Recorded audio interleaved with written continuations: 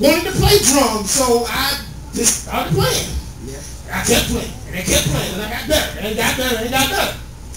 Anything that you try to do for God, God's going to bless you. Yes. So we need to get involved. Use that to have the Holy Ghost. Let's get involved. Start singing. It's good to see, oh my God, I already get her name. Caitlin. Singing. And you know, fresh faces. I'm looking at her like, oh yeah. Yeah, she's gonna be the one. That's right. I like that. You know, you cultivating your gift now. You're cultivating to get it right. And this is how David was. The Bible said David was so anointed when he played the stone. When he played the psaltery. He was so anointed that his playing drove away the evil spirits. That's how powerful your playing and you playing an instrument can be. When you're anointed, it drives away evil spirits. It brings in the anointing. That God will come in and heal, set free, and deliver. Moving on, Ecclesiastes says, remember the Creator in the days of your youth. And the images that Satan is using are made by men. And through glamour, hype, lies, and deceit, we have become prey to them. These are a few of the devices that Satan is using. He's using television. Now, this stuff I'm going to talk about, I'm not preaching that you shouldn't watch TV. Any of this stuff, don't take it out of context, what I'm saying. I'm not saying that you shouldn't do these things. But when it becomes an idol, when it becomes to run you, and it's not it's just a pastime enjoyment, but it becomes an addiction, then you place it higher than God's word. That's right. Cell phone is one of the first images that I see that the enemy is using in this time. Lord, I declare I see a girl like 4 years old walking around with a phone. You ain't long been born. How you got friends? Who are you talking to? And it's like this. Girl, I know, yeah. Who are you talking to? You too smart. You 4 years old. You walk around with a phone like you got 300 friends on Facebook. You just stuck. You just already there. It's like we're building them up to be so already narcissistic about loving themselves and building up.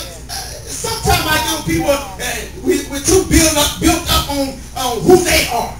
They need to be knowing who he is. They know Lord right, they know who he is.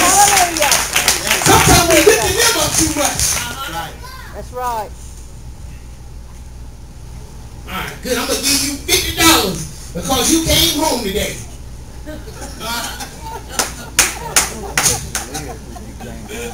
You get an allowance of $50 a week because you just come home.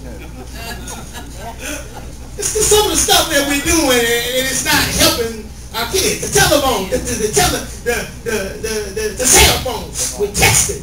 Now they call we sexting. What they call it? Yeah. You sending pictures of yourself nude and all that kind of stuff going on. And you know, y'all know what it is. Somebody be showing you. Yeah, look what she sent me right here. Look what he sent. You see it. Indecent, the Bible calls it. That's right. Immorality. It all goes back under what God said. Got folks texting, cussing each other out on the texting. Come on now. That's not called for. That's indecent. That's unclean. That's not pure. Some of us using that cell phone. The only thing I can't say, I don't have a whole lot of friends. But that's fine. They say you really only have about 2, 3, 5.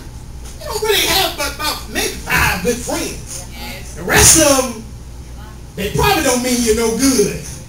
They probably, when you turn around, they're like, Backstabbers. You ain't never heard that song. They smile in your face. All around they trying to take your place. Backstabber. The old ones right there. You gotta go in there. Oh, pick it up. Smile in your face, but all the while they want to take your place. They're envious. Yeah. Yeah, backstabbers. That phone, I tell you, it could be a blessing, but most of the time it's just something to take up your time. That's right. It's just a waste of time. I see some of young people, y'all can't even sit for a minute without that phone. Hey, how you doing? I sit down and talk to one person, they're like, just can't sit and be quiet for a minute. There's always be something going on.